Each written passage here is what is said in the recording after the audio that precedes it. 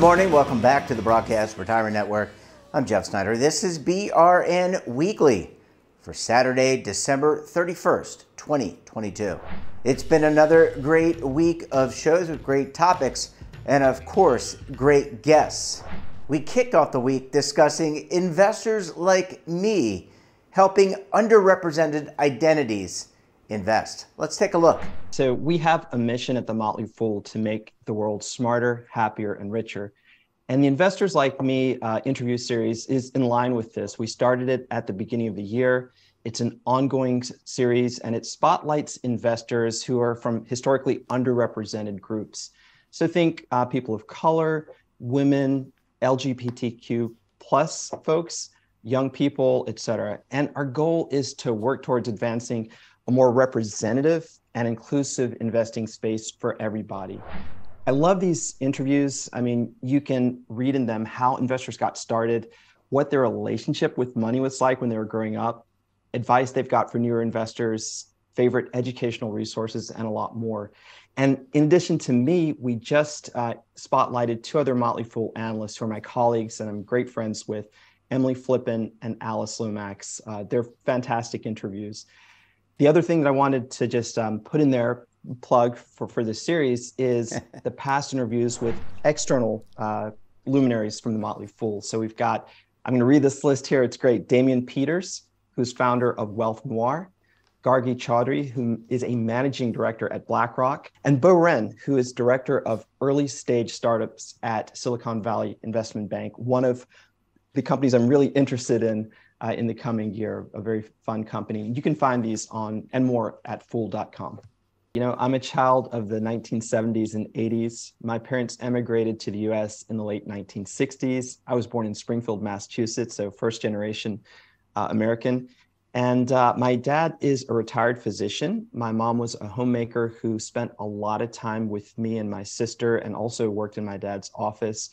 So maybe not an atypical immigrant story, and not atypical in the sense that we didn't have a really well thought out, educated view of money. My father earned pretty well as I was growing up, but investing wasn't part of our family history. And we were sort of learning as we went along as a family. There were many ups and downs in my parents' investing career. And I was fortunate that we didn't struggle. But at the same time, it didn't mean that I came out at the end of the process, this very knowledgeable person about investing who was ready to set the world on fire. Narrative is how we learn in many ways, especially in the investing world. And I think that the words of Tacitus, who is a Roman philosopher, are really appropriate here. And those words, one of the many really great epigrams he's known for is, "Nothing human is foreign to me." So the stories of underrepresented folks are just one lens through which we can tell a story that's universal.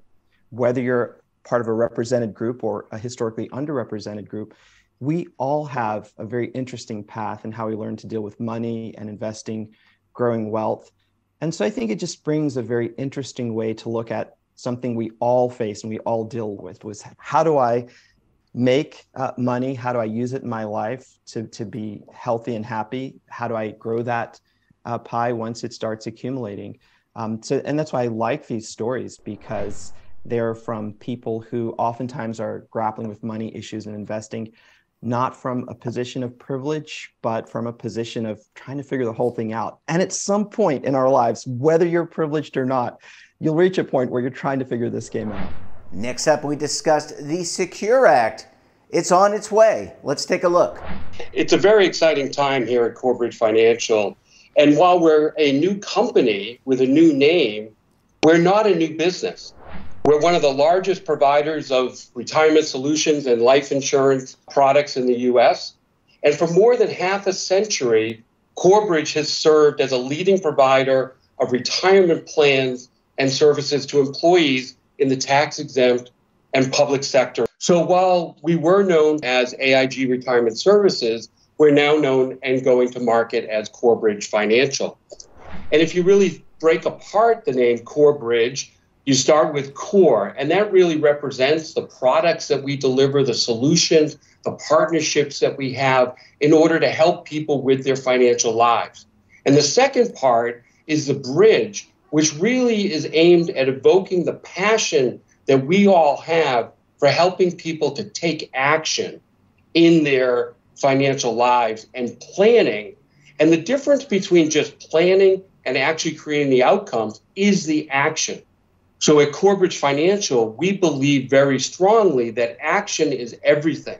Jeff, there's no doubt that we're dealing with very challenging times. We certainly have had a lot of volatility in the markets. We're seeing continued rate increases by the Fed, and that certainly puts people on a bit of edge. They're also dealing in their day-to-day lives with inflation, and that's really what the Fed is trying to tackle. But that also has impacts on their ability to save as well as their savings and the value of their savings. And we see that again, as you mentioned, in the volatility. What we focus on is helping our plan sponsors make sure that they have the right services, they have the right education, they have the right fund lineups, working with their consultants to make sure that they have good diversified fund lineups for their participants to then take advantage of. As it relates to plan participants, we focus on helping those participants with their overall wellness, working with our financial professionals, the ability to make sure that they engage with their portfolios. It's not a one-size-fits-all, and there's an opportunity to make sure that participants take advantage of the tools that we give them. We are seeing definitely a shift in plan sponsors and their view towards, call it the bigger picture of their employees' financial wellness and their financial well-being. And we know that employees who have financial stress don't bring their whole selves to work, and they worry about their personal situation, and that impacts their ability to get their jobs done. And employers know that, and they talk to us about that, and they look for us to be able to bring services that really focus on the financial wellness of their employees. And that includes being able to have services that focus on basic financial literacy, as well as how people deal with budgeting, deal with debt. A major challenge we see, especially among our participant population, is student loan debt, as well as emergency funds. So we believe that it's not just about the workplace retirement plan anymore. It's about making sure that participants have those services. And that's what our plan sponsors are asking of us and looking for us to deliver, both online as well as in person and person to person when a participant or an employee is looking for help. Well, we're halfway through the best segments for the week. We come back, we look at the other half of our best segments. You're going to want to stay tuned right here on BRN Weekly.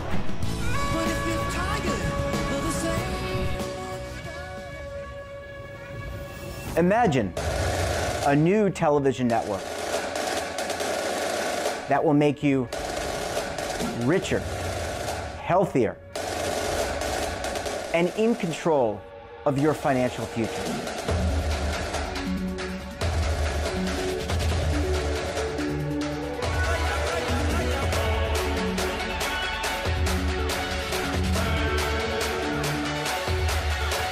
This network is for the policewoman in Nashville, Tennessee, the baker in Dubuque, Iowa, the teacher in Lexington, Kentucky. We want to make the idea of savings and retirement culturally relevant. But what do you see as a defining issue of the midterms? Especially for the smaller businesses. I mean, they are the lifeblood of the American economy.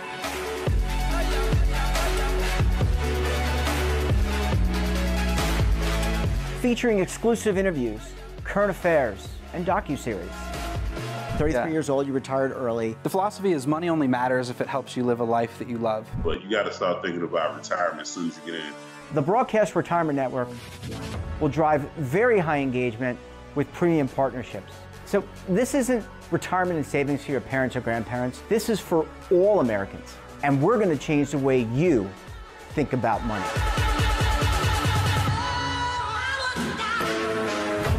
Welcome to the next frontier of retirement and savings.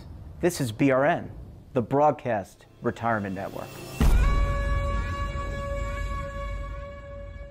Are you stuck with a low credit score? A credit report and score that's causing you to be denied credit or pay higher interest rates than others for the same things? Then do what Terrence did and call Credit Repaired for your free credit evaluation to help restore your credit. I started thinking about buying a new house, and my score wasn't where I needed it to be. I called and spoke with one of the representatives, and we just had a good conversation, and I liked what he was saying. Just one call for his free credit evaluation was all it took to start back on the track to repairing his credit. I'm seeing the deletions and I'm getting the report, so I know something's being done. It does make a difference to me. All it takes is one call to get started. Credit Repair has given me a second chance to have a better credit score. Don't let a low credit score hold you back another day. Do what Terrence did and make the call for your free credit evaluation. Call 800-819-4152. That's 800-819-4152. Again, 800-819-4152. Nothing is known 100%. So my strategy does not change based off what other people expect. My strategy is based off of what I expect. And what I expect is to retire when I'm around 60 years old. And so I make my investments today based off what my future goal is, which is, to retire in 30 or 40 years. That's my goal. Great things don't happen by accident. No one just blew out a candle and turned on a light bulb. Great things happen with action. And when it comes to financial security, the same truth applies. You want to feel excited about your future and see things you never thought possible? Action makes it possible. At Corebridge Financial, we proudly partner with financial professionals and institutions to help more people take action in their financial lives. Welcome back. Next up, we discuss detecting and treating dementia. Let's take a look. So the honest answer is the older you are, the higher your risk for almost all dementias, with an exception of a certain type called frontal temporal or certain inherited dementias. But in general, as we age, our risk goes up. So if you're alive and you're aging, every year you're alive, your risk is a little higher.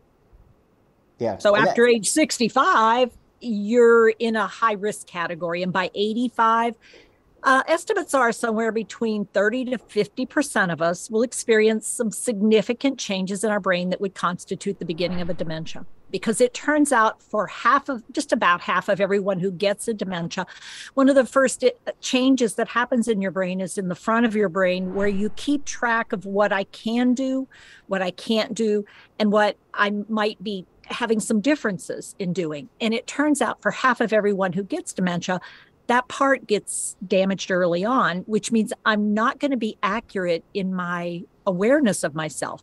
So for half of people, I'm the first one that says something is not right. I can't find words. I'm getting lost. I lose my temper really fast. I can't remember things that people have told me, and I know I can't. And I've never been like this before. I can't make my checkbook work.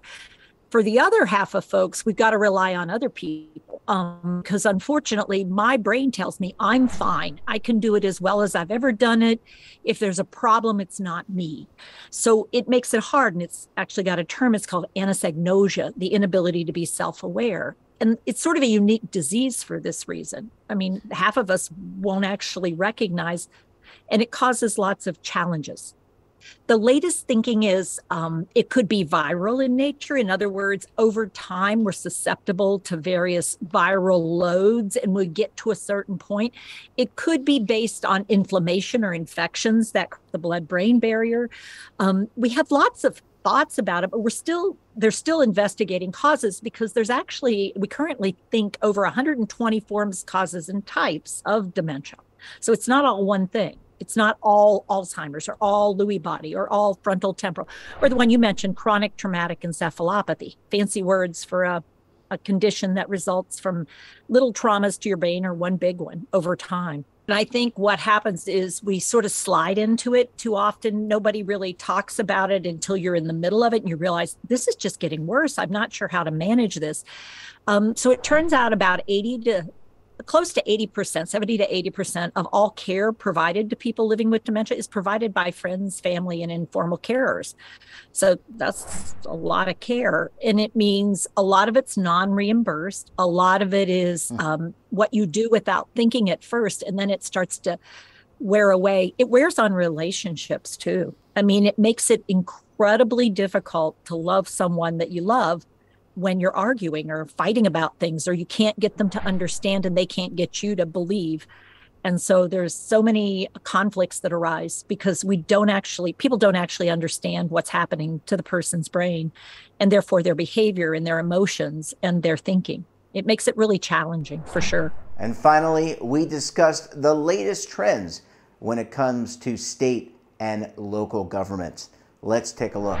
So we've been polling state and local workers, especially over the past 2 years, as we've gone through the pandemic, and we've been asking them a range of questions about how they're feeling about their job outlook, how they're feeling about the broader economy, how they're feeling about the benefits that they're offered and the compensation they're offered.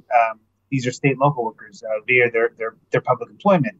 And back in the September timeframe, we really wanted to dive into how, as you mentioned, economic volatility, inflation, other top of mind issues were affecting state and local workers. And quite frankly, they're not immune from what the rest of Americans are dealing with throughout the course of 2022. 84% had noted in that most recent survey that they were anxious by the economic volatility, economic conditions, market volatility, inflation. And as it relates, I guess, to those of your viewers listening to this, in terms of retirement, 58% really viewed their retirement benefits as being a key piece to keeping them on the job, enabling their employers to retain them going forward. And I would just also probably touch on that in terms of higher inflation, a little over half said that the higher inflation was causing them to save less for retirement. At the same time, a little over a third reported that higher housing costs were causing them to save less for retirement. So they're not immune to a lot of the outside macro pressures that all Americans are dealing with, but it's something that we keep an eye on from the Mission Square research. And I will say thank you for bringing up the trends piece. We're going to be releasing it very shortly. And we've been doing this for many years now in terms of where we look at the research that we've done over the past year and in any given year and look to see how it informs our outlook going forward. And so when you talk about communicating the full value of full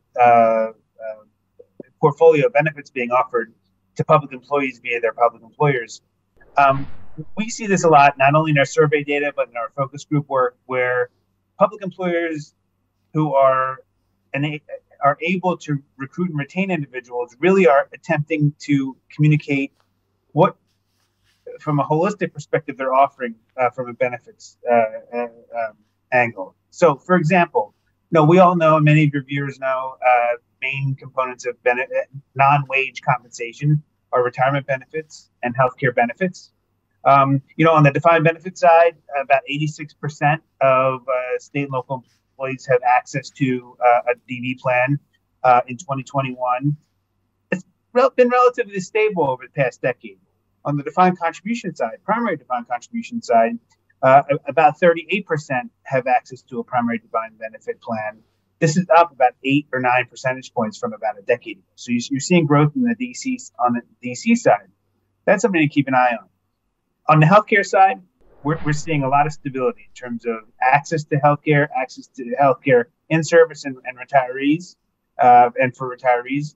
And then I guess more generally, we're seeing a lot more focus on what we consider non-traditional or quality of life benefits are. So enhanced employee assistance programs, enhanced financial wellness programs that are offered by public employers. And we're seeing interest, maybe not so much movement, but we're seeing interest in what else can be done to round out the benefits package, from subsidized commuting, subsidized childcare, student loan repayment options, these sort of things. And I think public employers of all sizes are looking at what the optimal benefits package is for recruiting and retaining individuals at different stages of their career. Traditionally, let's say something like retirement benefits have been geared toward helping to recruit a workforce that is interested in making a career of state or local government. They have to wait a certain number of years before they're vested, and obviously a certain number of years beyond that to retire on the contributions that have been made on their behalf. But there are a number of people out there that are interested in government as a short-term job. It might be 2 years or 4 years, who knows? And appealing to that group as well, part of that is identifying the benefits that are going to resonate for them, as Josh indicated. But it's also a matter of how you reach out to them. It might not be simply putting the job description online and saying, okay, mission accomplished. It might be figuring out, well, okay, for this demographic, do I need to do maybe a video advertisement? Do I need to do it on social media? Do I want to work through other groups, third parties? The colleges are an obvious audience, but also the military communities and the bases where people might be either retiring from the military or their family members might be looking for work. Or do you need to look at, and many are, either specific neighborhoods within their community to really have that homegrown aspect of people working and making a difference in that community, or advertising in specialty media like non-English language publications.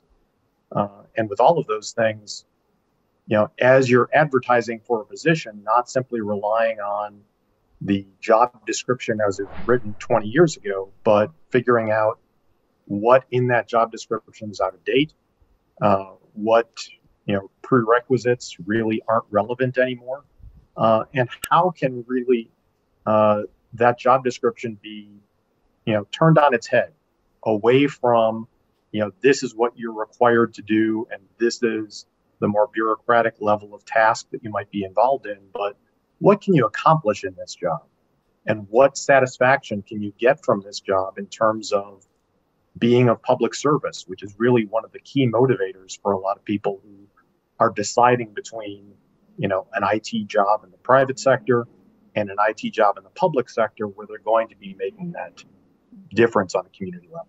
There have always been, smaller pools like those who are drawn to work in healthcare or public safety, who will continue to gravitate toward those fields. But yes, there are plenty of people who, might be recruited for public or private sector positions, and that's where it's so crucial that the messaging is consistent with the demographic groups, plural, not singular, that you're trying to pull from. It could be people who are just out of college, or it could be people who are looking at a second career. So on the public pension side, I know that we've talked in the past about the Public Plans Database, which is a collaborative effort between our institute, the Center for Retirement Research at Boston College, the Government Finance Officers Association, and the National Association of State Retirement Administrators. Publicplansdata.org. Any of your viewers are more than welcome to visit it and explore the data. It's the largest public pension database out there. It represents about 95% of all public pension members and assets, about 200 largest state and local pension systems around the country. And what this has allowed us to do over time is track sort of funded ratios in the aggregate or individual plans, contributions, investment returns of these plans. And I think that as I talked to you at the end of 2022, it's an interesting story where you see in the aggregate, public pension plans are about 75% funded, have a funded ratio of about 75%. This is up from immediately following the Great Recession. Now, regarding the market volatility, a lot of the impacts of the market volatility, especially earlier this year, because public pension plans typically phase in their gains and losses over time, you'll likely see that accounted for in going forward into 2023, 2024, 2025. At the same time, when we reflect back on the past, quite frankly, 2 decades, or longer, 3 decades, I should say, these pension systems have exceeded their expectations for investment returns 19 years out of the past 30. And at the same time, when we look at the pension systems as a whole in the aggregate, or break them out in terms of quintiles, across all categories in the aggregate, the systems are receiving 92% of their employer contributions, and that has gone up for most quintiles over time. So you're seeing more public employers making a more dedicated, concerted effort to pay their as close to as full as their required contributions as possible. And it'll be interesting to keep an eye on that going forward, because that really positions these plans well going forward. I will say one other thing. We've added a new component, probably in the past year or so, of defined contribution plans to the public plans database. Right now, we have about 100 of the largest the defined contribution plans from around the country. We're going to be expanding that going forward.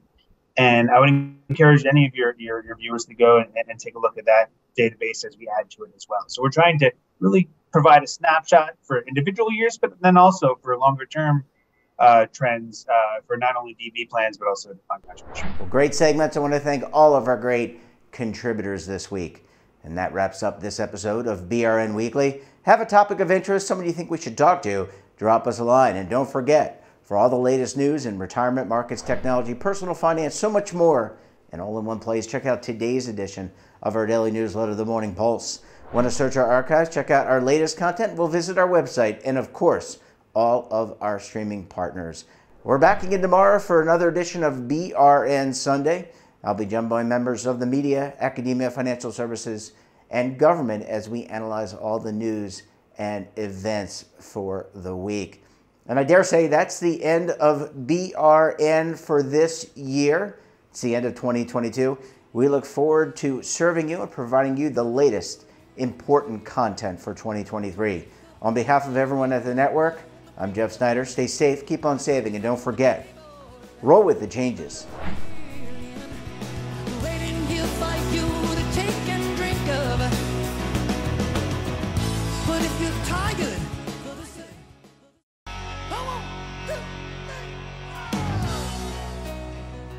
Now is your opportunity to co-create content around any topic on the First Lifestyle and Wellness Network. Reach a global audience through our platform and co-own exclusive branded content. All of our programs are available on demand and also as audio-only podcasts, so you can take us on the go. Broadcast Retirement Network, available anytime, anywhere, and on any device. Tax audits, tax liens, wage garnishments. Every day we hear stories like this about good folks who are simply struggling to pay their bills. Each of them are living a frightening IRS tax nightmare, and they are afraid it will destroy their lives. I'm a divorced single mom, and my ex-husband left me and the kids with a lot of unpaid bills, including unpaid taxes. I was really starting to show my stress on my kids because the IRS had sent me a letter demanding a huge payment from me. I couldn't afford it. So then the IRS was threatening to garnish my wages. I'm already living paycheck to paycheck. That would have put me over the edge financially. It truly seemed hopeless, but then a friend at work told her to call the tax relief line. The people at the tax relief line, they told me about something called innocent spouse relief. They worked it out so that all of the taxes from my ex are not my problem. I don't know how that works, and I don't care. All I care about is that I don't owe the IRS a dime, and they are not going to take my paycheck. Even if it seems hopeless, you should call the number on your screen right now. There is absolutely no cost for the call or the consultation. You are under no obligation. If you are worried that the IRS could garnish your wages, seize your assets, even take your home, call us right now. The Tax Relief Line is here to help you. Now you have a knowledgeable, professional team of tax experts that are ready to negotiate with the IRS and fight for you to save you money. The Tax Relief Line's professionals have successfully negotiated thousands of cases, reducing and sometimes even eliminating the tax debt for their clients. It's very easy to get started. Simply call the number on your screen right now. You don't have to live in fear anymore. The call and the consultation are free.